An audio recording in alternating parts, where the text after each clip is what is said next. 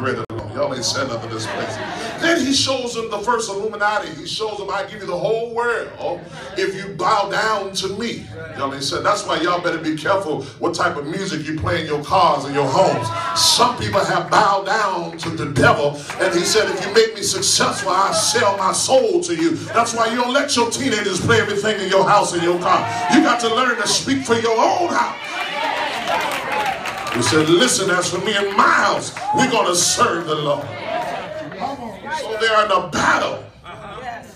And Jesus is counterpunching the devil with the word of God. And so you understand there's power in the word of God. The word of God said, isn't that my word like fire, says the Lord, and like a hammer that breaks rocks into pieces? For the word of God is living and powerful and sharper than any two-edged sword. So God, I said, Lord, show me, after I get off my 30-day sabbatical, show me what you want me to tell the people. He says, tell the people anytime you have the word and prayer, miracles show up. Go ahead. Touch your neighbor and say, just use the word, and just pray. I didn't want no catch and pray. I said, well, Lord, let me work it a little bit. Let me preach the Fantastic Four. You know, so that's a popular movie. So let me talk about the God, the Father. Then let me talk about the Son and the Paraclete, the Holy Spirit. And then let me put the word on back. He says, no. Tell the people all they need is prayer and the word.